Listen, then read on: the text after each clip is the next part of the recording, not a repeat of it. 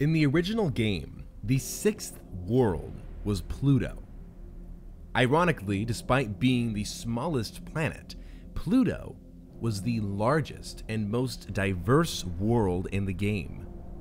Entropy had a different layout, but was similarly huge and diverse. The board music was played by a violin instrument, a melody that started out sounding mournful and then it gets rather, I guess I would call it, distorted. It made me feel depressed and unnerved, not something I would want to hear while trying to sleep. Strangely, none of the levels from the previous worlds were present here. Instead, there were 8 brand new icons. The bosses this time were Megalon, Batra, and Mecha Godzilla. As usual, the first thing I did was go to the quiz level for another interrogation from Face. But when I got there, I noticed something different. Instead of the usual goofy GH1D0RA music, it was the password theme. The music change seemed to be intentional, because after the first 2 questions at the start, the quiz started to take on a darker tone. Quiz number 3. Do you like ice cream? Answer, yes. Reaction, weird face number 1. Do you like clowns? Answer, yes. Reaction, weird face number 10. Is time slipping through your fingers? Answer, yes. Reaction, weird face number 2. Do you have any regrets? Answer, yes. Reaction, hurt. Do some people deserve to die? Answer, no. Reaction, weird face number 3. Is it safe to go out at night? Answer, yes. Reaction, weird face number 5. Do you find it hard to sleep at night? Answer, yes. Reaction, weird face number 9. Have you ever killed anyone? Answer, no. Reaction, weird face number 7. Do you want to kill anyone? Answer, no. Reaction, angry. Are you actually accomplishing anything? Answer, no. Reaction, weird face number 4. Does life have any real meaning? Answer, no. Reaction, love. Do you like Mothra? Answer, no. Reaction, maniacal. I knew that last one was going to be a gameplay related question, but I had no idea what the result would be. I answered honestly, because as I said before, I never liked Mothra. Nobody liked playing as Mothra in this game, and there was a good reason for that. Every other time Mothra gets hit, she gets slammed back to the left corner of the screen, and she sucks at fighting because her attacks are so weak. The only benefit Mothra had was being able to fly over obstacles in some levels, so I answered no, and Face actually replied back to me. Not only with the maniacal expression, but with text. Too bad. I was taken back to the map screen, and I was shocked to see that Godzilla and Inguarius had disappeared from the board, leaving only Mothra. Face had just fucked me over. Needless to say, I was pissed, but there wasn't anything I could do, and I'm willing to bet even if I had said yes, I would have been stuck with Mothra anyway. Face giveth, and face taketh away.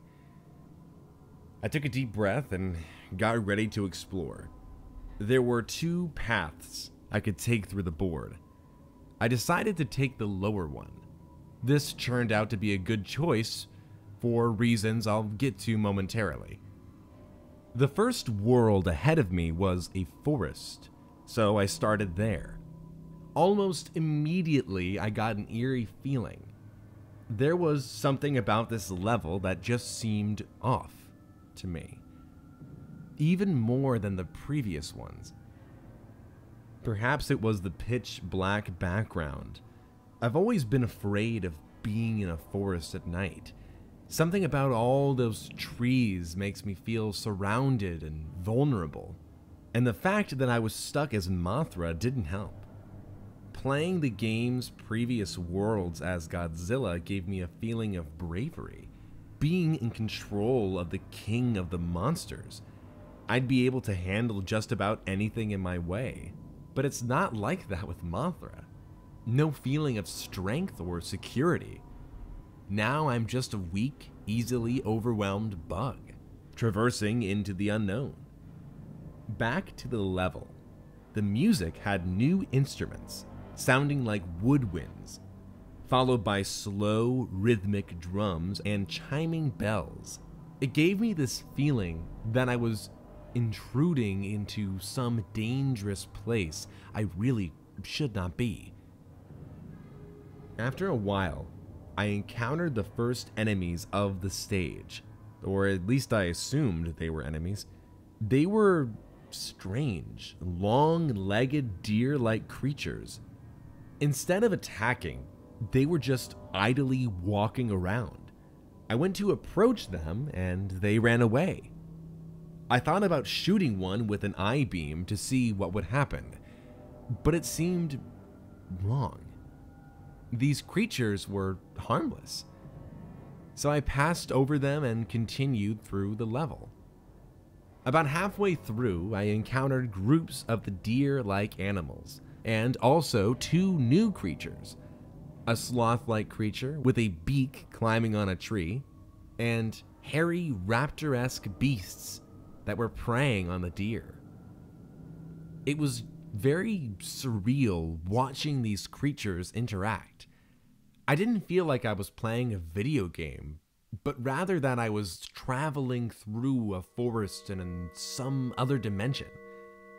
The creatures ignored me for the most part, although the raptors did attack me when I got too close, or if I attacked them first. I know I shot one of them to help one of the deer creatures escape. I got clawed at, but confrontation was easily avoided by flying up to the top of the screen. After that, I had to choose whether I wanted to play the levels with the hourglass or the TV screen. I picked the latter. What I got was not at all what I expected. When I pressed the button to start a level on the TV screen like I normally would, this screen with an animation popped up. There was also music in the background, which was the goofy GH1D0RA music that used to be playing in the quiz levels. I was somewhat unsettled by this because it was just so strange. I also found it a bit spooky because I had a shirt that looked just like that when I was a kid. After starting the animation, you could go back to the board by pressing any button. After that, I had no idea what to expect of the rest of these icons. I went to try an hourglass icon next. I was somewhat relieved when an actual level came up. It was certainly an unorthodox looking level. All brown with time-measuring instruments floating in the air and gigantic grandfather clocks in the background. The music was the same as the board screen. And very early in the level, I encountered something else I didn't expect to see. Original enemies from the game. And not just that, it seemed to be a whole fleet of them. And the yellow tanks, which were normally immobile, could now move. I took some damage, but it was nothing I couldn't handle. But the most interesting thing about this level was the colored hourglass items. There were 3 of these. A blue hourglass that made time slow down and filled the level with enemies from the past. A red hourglass that made time speed up and filled the level with enemies from the future. A green hourglass that set time to the normal speed and filled the level with the original game enemies. I encountered the blue hourglass first. As stated, the game started to slow down, and I saw the enemies from the past, which were 5 different types of prehistoric animals. I don't know much about prehistory, but I believe all of these enemies represent real animals. The level went into another segment, and I encountered the green hourglass, but then I fought the original enemies again. It was the same 5 types, so I didn't take any screenshots. But in the last segment, I encountered the red hourglass and the enemies that must have been from the future. Now, whether or not the game was showing me 8-bit renditions of creatures that will actually exist thousands of years into Earth's future, I have no idea. But with that thought in mind, I found this particular segment to be very eerie, and it was made more tense because everything moved faster.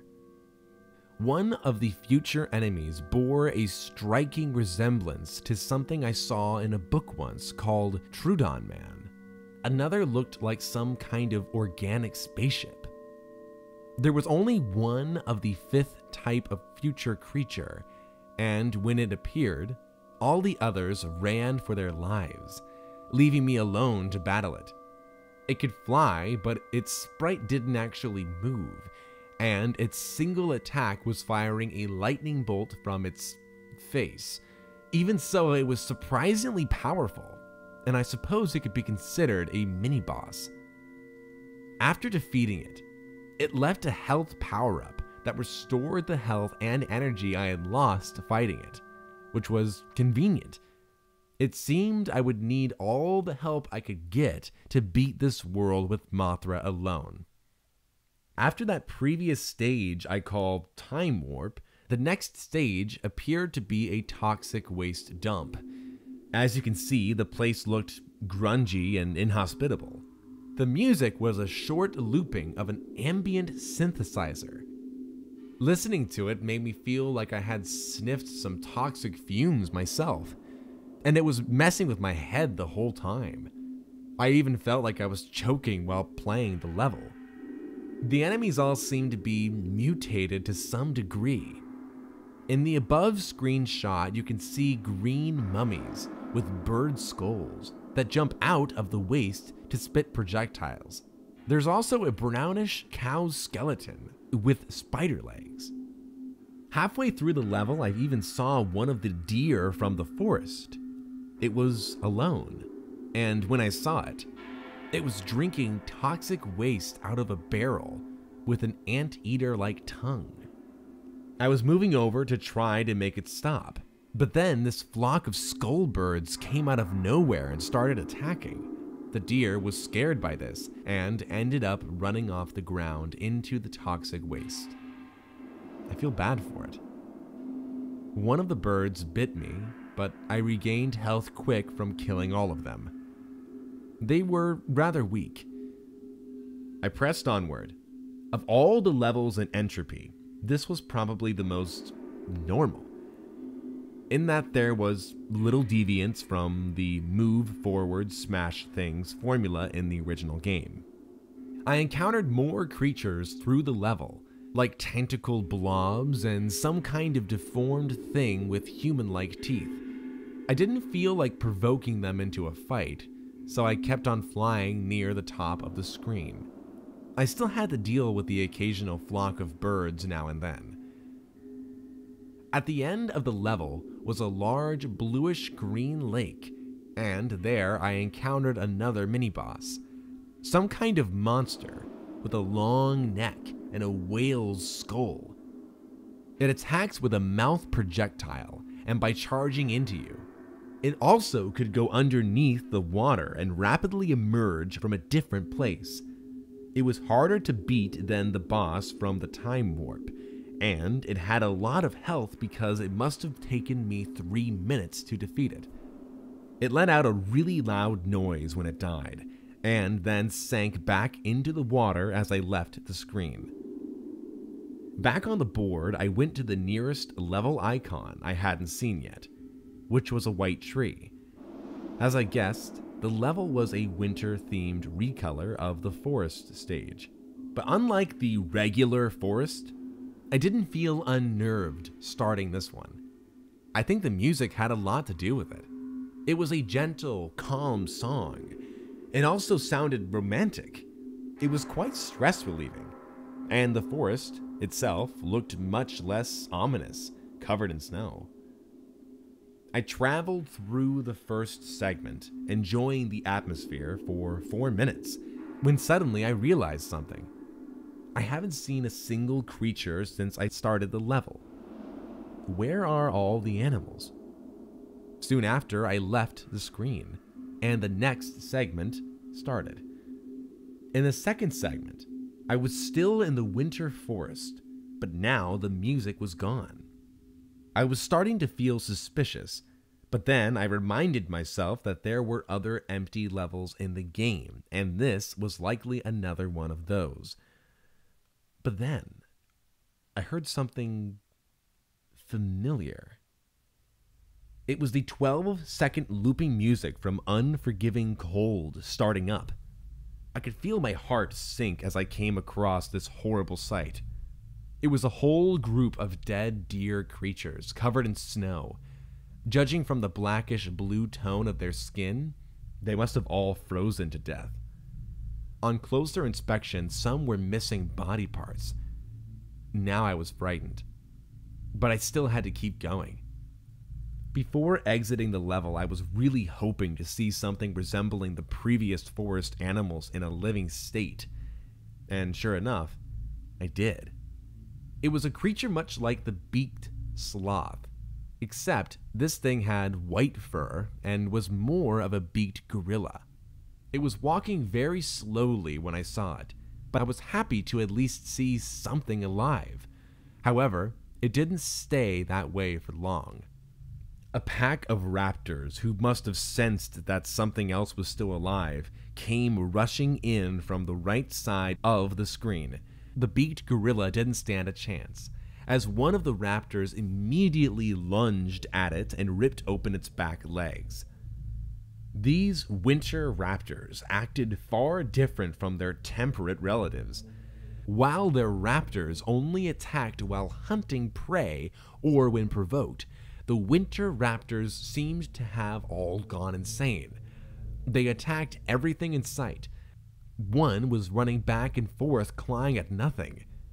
Even the noises they made sounded different, more high-pitched and enraged. As I left this second segment, I even saw 2 raptors fighting to the death. They were both covered in injuries, and one of the raptors had been blinded in one eye. I took a screenshot, but I didn't stay to see who won the fight. I only had to get through one more segment before I could go back to the board screen. But in this segment, I was no longer in the winter forest, but instead, a very empty, grassy plain with a bright gray moon in the sky. The pleasant music of Winter Forest Part 1 had returned, and immediately I started to feel dread. This is going to sound crazy, but it's the absolute truth. The game made this level from one of my memories. After a long stretch of nothing, I reached a lake, and then the moon moved down from the sky and begun to hatch like an egg. When it did, a curled up humanoid figure fell into the lake as the moon halves quickly disintegrated. I heard a splash when it hit the water, then a moment of silence. Then the screen began to shake, and a new creature emerged from the water. And thus I was introduced to a monster I call the Moon Beast. This was the only screenshot I took, as I was focusing all my concentration on winning the fight. And it was the most difficult fight yet. Stronger than any of the previous bosses. This creature would have been hard to take down with Godzilla, and with Mothra, it seemed nearly impossible.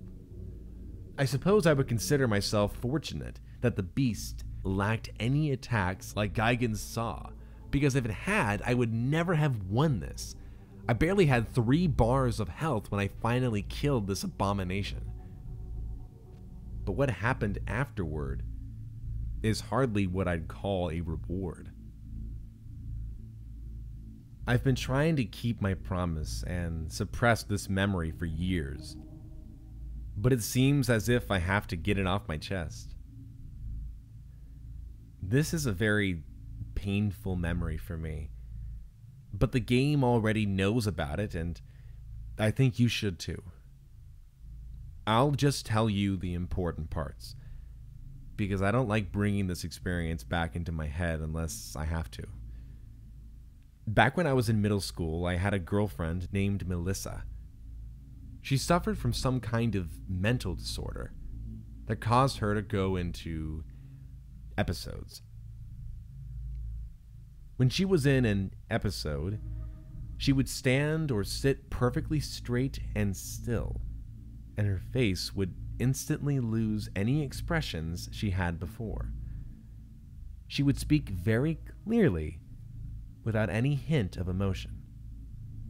When it was over, she would start trembling and sometimes bury her face in her hands and remain silent for several minutes. I can't really convey the feeling it gave me in words, and I won't try.